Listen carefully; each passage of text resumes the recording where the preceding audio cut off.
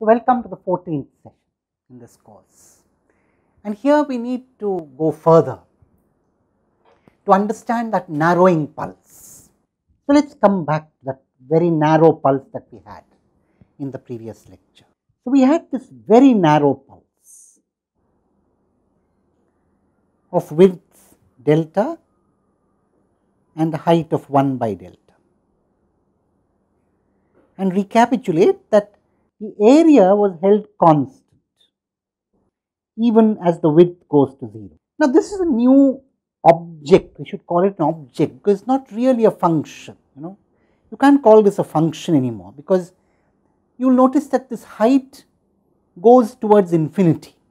So, not really a function, we call it a generalized function, and this is a new term that we need to understand. I am not going to be too formal about explaining a generalized function at this time. All that I want us to appreciate is that a generalized function is not a function. This ever narrowing pulse with delta tending to 0 is a generalized function. It is a generalized function because it has some properties of a function and some not. For example, it is not appropriate when you take delta tending to 0 to query what is the value of that object, whatever it is, at a particular point. You see, for a finite delta you can do that, except at the point of discontinuity where the pulse drops. Otherwise, the value is either 1 by delta or 0. But for a delta tending to 0, the height tends to infinity, and therefore it does not make any sense to ask what is the value of this so called function or object at a particular point. I mean, let us go back to the figure to understand. So, if I were to choose a point somewhere here, let us say, and if I were to ask what is the value as delta, what is the value here as delta tends to 0, does not make sense. That is what is lacking in thinking of this as a function. That is why it is called a generalized function. Now, we give this particular generalized function a name. We call this an impulse, and if you want to be very particular, you should say a unit impulse. Here, unit refers to the area that has been encapsulated in that impulse. So, an impulse is a very interesting object. It encapsulates a non-zero finite area, but with 0 width, and we have a symbol for it. The symbol that we are going to use is this. So, going back, if you call the indexing variable t0, and if this point is t0 equal to t, then delta delta t0 minus t with delta going to 0 becomes an impulse, delta t0 minus t. So, just delta is now an impulse. This is of course the graphical symbol that we have used here, and this is the algebraic symbol for an impulse.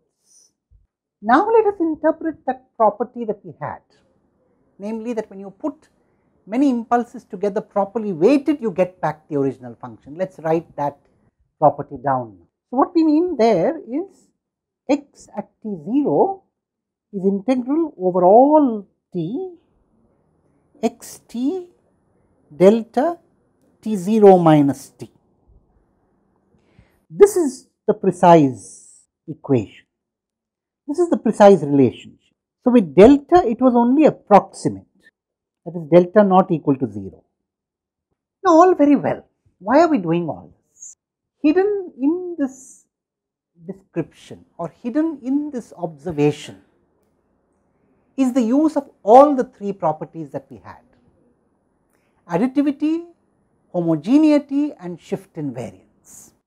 Now, let me take a system which has all the three properties: additivity, homogeneity and shift invariance. And let us assume that I have applied to this system an impulse as an input, whatever that means.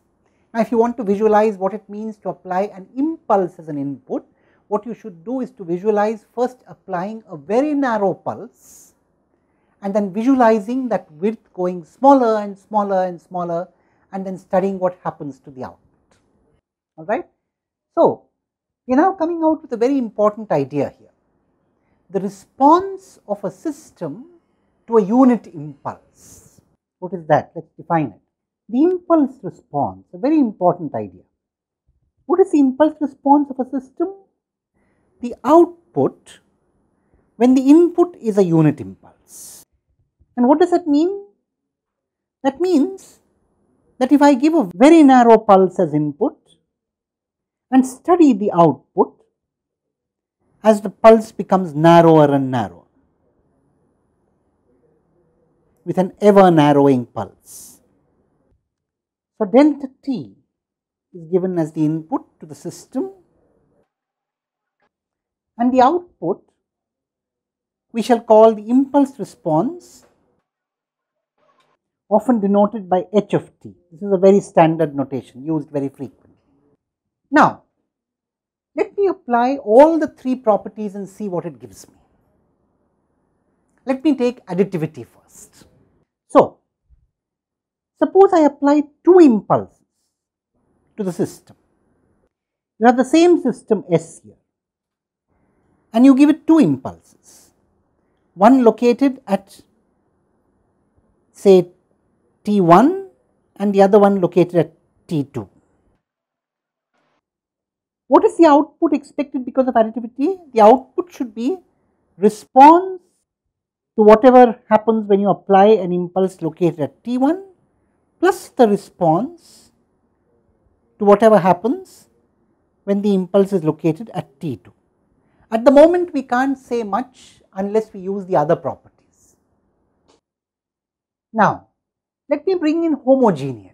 So, if I know that delta t results in ht, then I also know that when I multiply delta t by a constant, let us say kappa,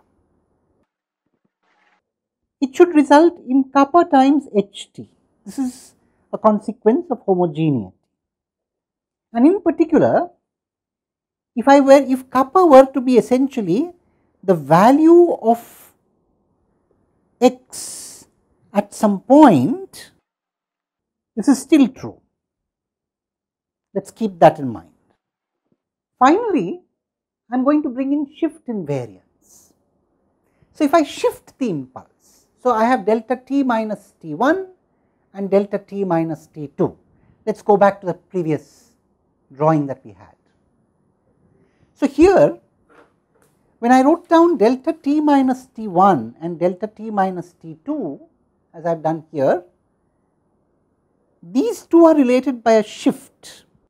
In fact, what we hope is that if the system is shift invariant, once I know the response to this delta t, I should automatically know the response to this. It should just be shifted by t1, and I should automatically know the response to this as well. It should again be shifted by t2. So, let us write that down formally. What we are saying is ht resulting from, let me draw it like this, delta t resulting in ht means delta t minus say lambda